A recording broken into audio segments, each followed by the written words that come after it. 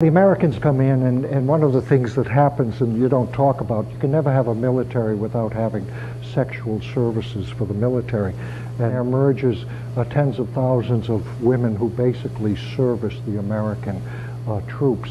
They're called pon-pon. The image of Japan is becoming feminine.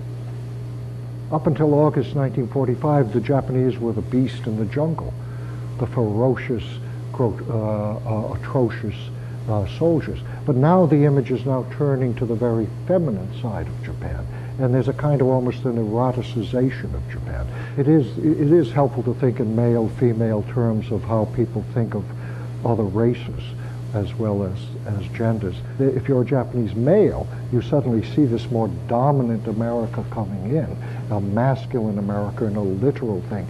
These relationships now become very complex.